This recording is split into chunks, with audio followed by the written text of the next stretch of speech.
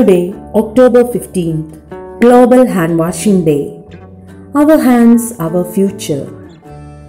സകല രോഗങ്ങളും കൈമാറ്റം ചെയ്യപ്പെടുന്നത് കൈകൾ വഴിയാണെന്ന തിരിച്ചറിവിൽ നിന്നാണ് ലോകാരോഗ്യ സംഘടന എല്ലാ വർഷവും ഒക്ടോബർ 15 ലോക കൈകഴുകൽ ദിനമായി പ്രഖ്യാപിച്ചത്.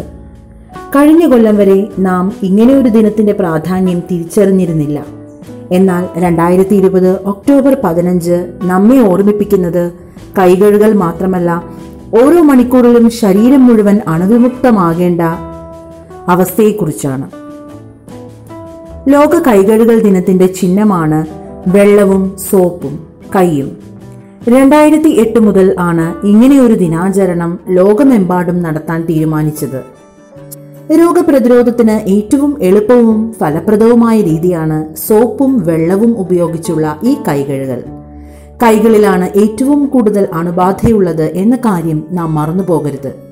എത്ര വട്ടം കൈ കഴുകി എന്നതിനല്ല, എങ്ങനെ നമ്മൾ കൈ കഴുകി എന്നതിനാണ് പ്രാധാന്യം കൊടുക്കേണ്ടത്. So, all of you don't forget to clean your hands well and not spreading diseases. നമസ്കാരം. ഇന്ന് ലോക ഹാൻഡ് വാഷിംഗ് ദിനം. മതപരമായ ചടങ്ങുകളുടെയും സാംസ്കാരികമായ വിശ്വാസങ്ങളുടെയും പുറത്ത് പലപ്പോഴായി പല രീതിയിൽ ഹാൻഡ് വാഷിംഗ് പ്രാക്ടീസ് ചെയ്യുന്നവരാണ് നമ്മളെല്ലാവരും. എന്നാൽ തന്നെയും ഹാൻഡ് വാഷിംഗ് വൈദ്യശാസ്ത്രത്തിൻ്റെയും മെഡിക്കൽ പ്രൊഫഷൻ്റെയും അടിത്തട്ടായി മാറിയിട്ട് അധികം കാലമായിട്ടില്ല.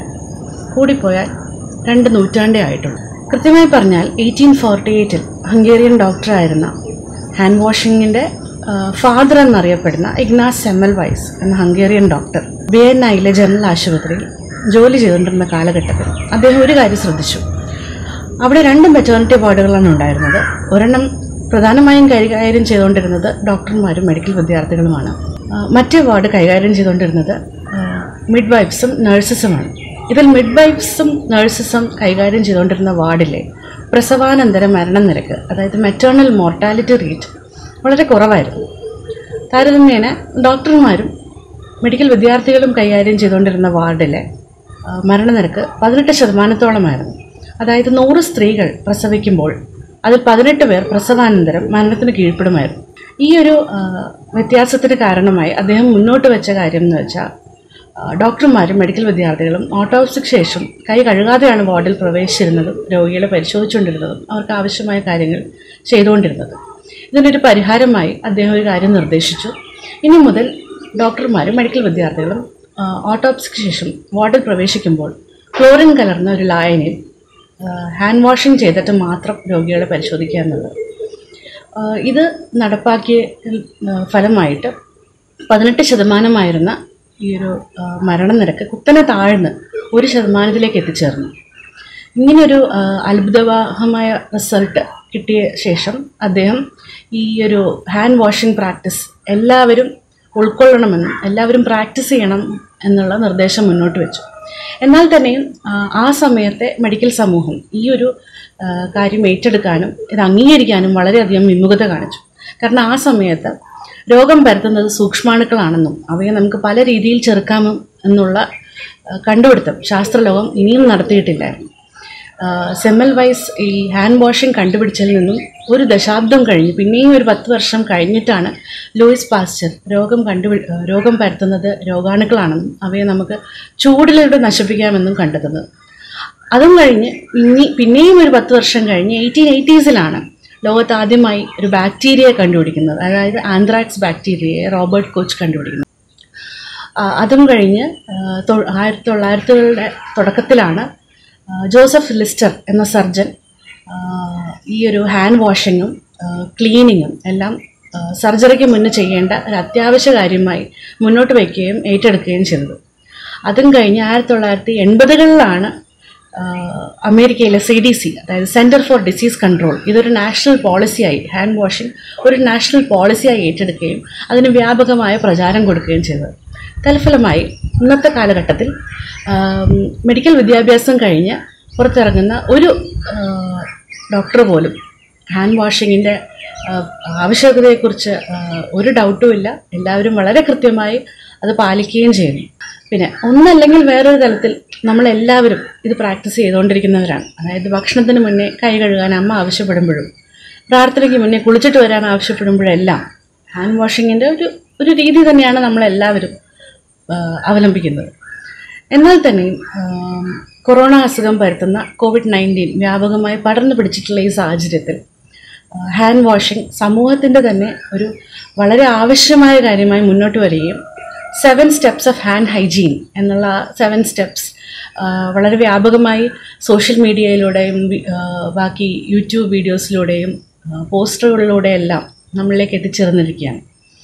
അതുകൊണ്ട് തന്നെ ഇത് കൃത്യമായി പാലിക്കേണ്ടത് ഒരു ആവശ്യകതയായി ലോകമെമ്പാടും അംഗീകരിച്ച ഒരു സമയമാണിത്. അതുകൊണ്ട് നമ്മളെല്ലാവരും ഹാൻഡ് ഹൈജീനും ഹാൻഡ് വാഷിങ്ങും വളരെ കൃത്യമായി പാലിക്കുകയും അതുവഴി വൈറസുകളെ മാത്രമല്ല ബാക്ടീരിയയും ബാക്കി കൃമികളെയും ഇതെല്ലാം ചെറുക്കുകയും നമുക്ക് സാധിക്കും. അപ്പോൾ ഈ കൊറോണ വൈറസ് പടർന്നു പിടിച്ച ഈ സാഹചര്യത്തിൽ അതിനെ ചെറുക്കാൻ ആരോഗ്യവകുപ്പും സർക്കാരും നയിക്കുന്ന എല്ലാ ഉദ്യമങ്ങളുടെയും കൂടെ ഹാൻഡ് വാഷിംഗ് ചെയ്തുകൊണ്ട് കറക്റ്റായി കൈ കഴുകിക്കൊണ്ട് നമുക്കും കൈകോർക്കാം.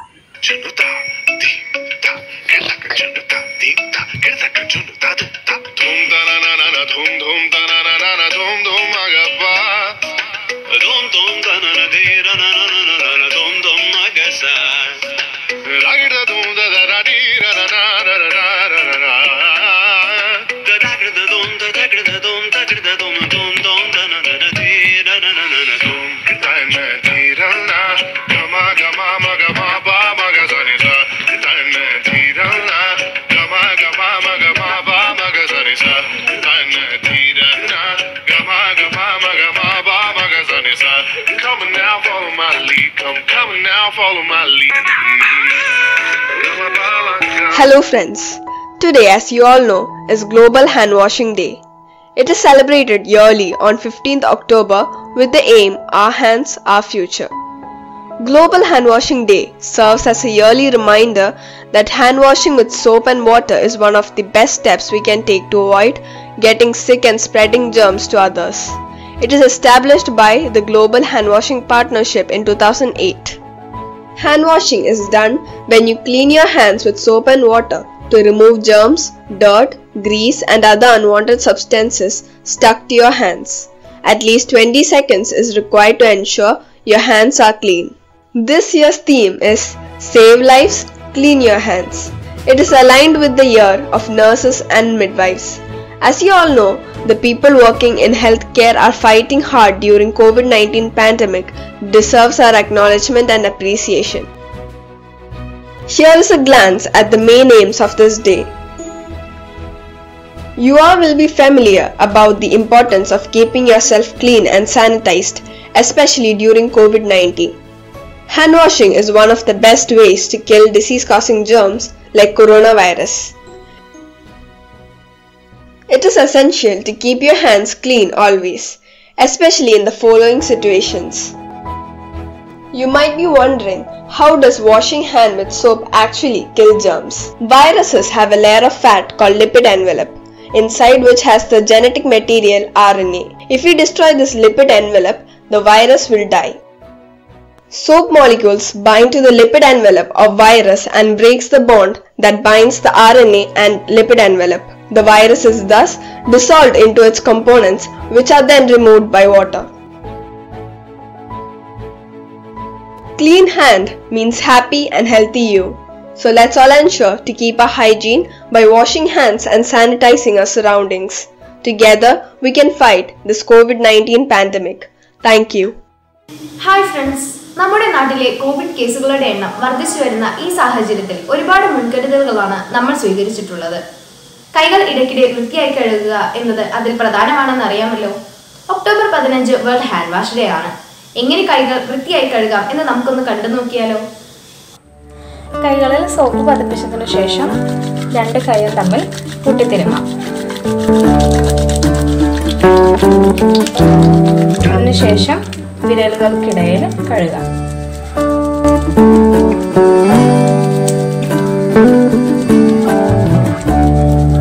ഇനി കൈയുടെ പുറം ഭാഗത്താണ് സോപ്പ് പതിപ്പിക്കേണ്ടത്.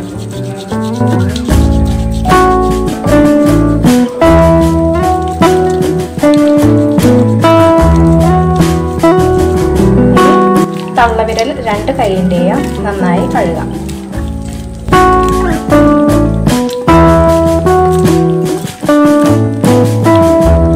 അടുത്തത് വിരലുകളുടെ പുറം ഭാഗത്താണ് കഴുകേണ്ടത്. കൈകളുടെ നഖം വൃത്തിയാക്കുന്നതിനായി കൈപ്പത്തത്തിൽ വെച്ച് നന്നായി ഉരയ്ക്കാം.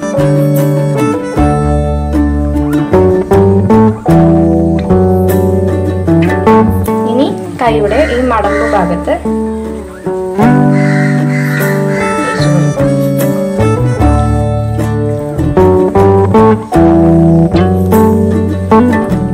കഴുകി വൃത്തിയാക്കി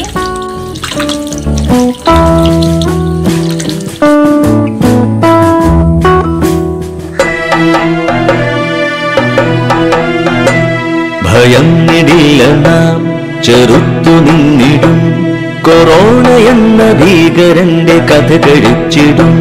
ഭയന്നിടില്ല നാം ചെറുത്തു നിന്നിടും, കൊറോണ എന്ന ഭീകരന്റെ കഥ കഴിച്ചിടും.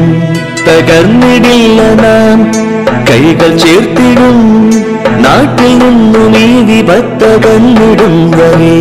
തകർന്നിടില്ല നാം കൈകൾ ചേർത്തിടും, നാട്ടിൽ നിന്നും ഈ വിപത്തകന്നിടും വരെ. കൈകൾ നാം ഇടയ്ക്കിടയ്ക്ക് സോപ്പ് കൊണ്ടു കഴുകണം.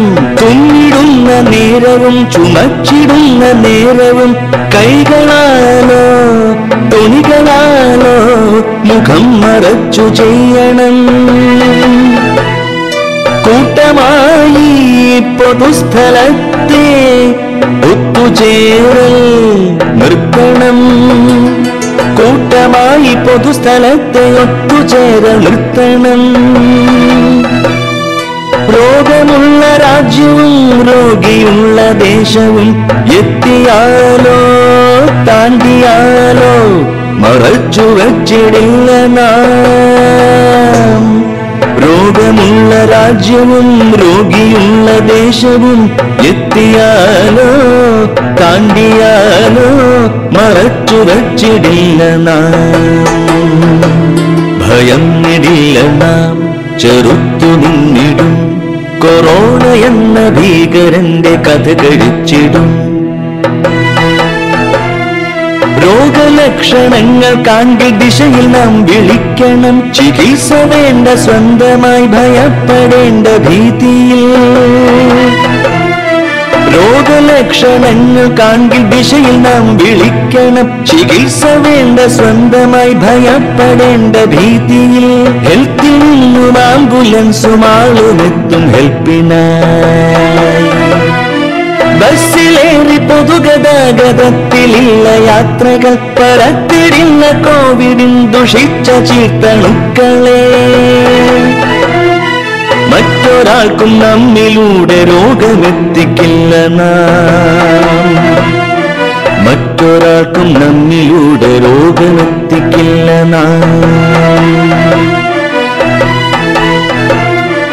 ഓഖിയും സുനാമിയും പ്രളയവും കടന്നുപോയി. ധീരരായി കരുത്തരായി നാം ചെറുത്തതോർക്കണം. ചരിത്ര പുസ്തകത്തിൽ നാം കുറിച്ചിടും കൊറോണയെ തുരത്തി വിട്ടു നാടുകാത്ത നന്മയുള്ള മർത്യരാ. ചരിത്ര പുസ്തകത്തിൽ നാം കുറിച്ചിടും കൊറോണയെ തുരത്തി വിട്ടു നാടുകാത്ത നന്മയുള്ള മർത്യരാ.